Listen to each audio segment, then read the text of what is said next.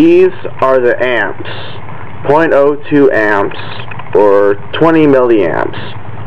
Here are the 8 AA batteries connected in series, which is connected to 13 wires that are connected in series. These 13 wires form a cable, a ribbon cable, that I wound up, and I put twist ties on the ribbon to hold it together.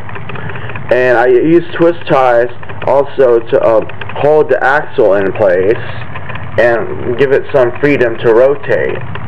Now, one of these gray wires connects the bar like this, and the other gray wire connects the bar like this. And so as it rotates, the connection opens and closes based on this really thin wire right here that goes this direction. And right now you're observing a strobe effect on the camera because it's spinning so fast, and the camera can't capture all the frames per second. The motion. But as you can see, it's still moving pretty good.